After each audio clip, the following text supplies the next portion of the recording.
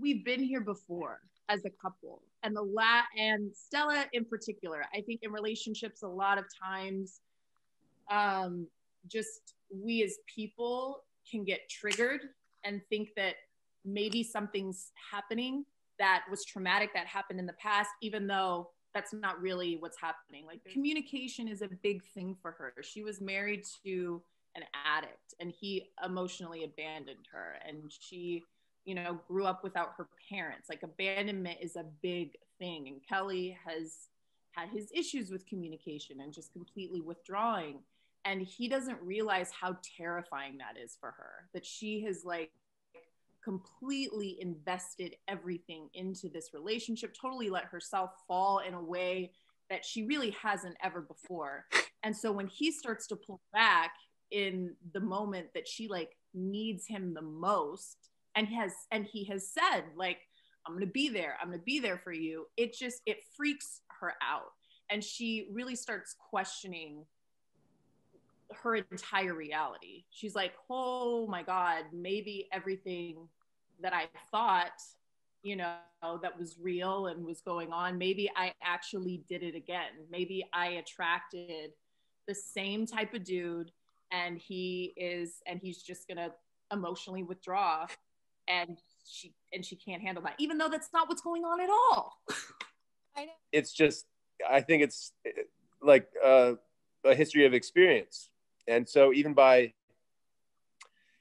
trying to do the right thing, sometimes it's the wrong thing. And if you really break it down, it's just a matter of communicating, because I think, you let something go, it kind of festers, and it creates something that didn't exist. Like, it creates a problem that is unnecessary. So it's a work in progress, is Kelly in the relationship. But yeah, Stella's going through a lot, and she has a lot on her plate, and he's doing his best to support her, even if he doesn't know that he's not. Everything's coming from a good place. So, the hope is they work things out before, it creates too much of a diversion, to keep them moving forward. I think that coming up as a firefighter, as a woman of color, in a mostly male-dominated world, there's so much that she has had to go through, as far as people thinking that she's not capable of doing what she's doing. I have a feeling that it's like Kelly in his mind thinks that it's going to be this like earth-shattering thing, and it's like, do you know what I've been through? And I think that it would also, and this is even just like an observation of people, where I think that she would feel more insecure, or that would upset her more, if she really thought it was true. But she knows that she's done the work. She knows that she is a great leader. Bowden would not invest time and effort into her just because she's dating Kelly. That's just not the way Firehouse 51 works.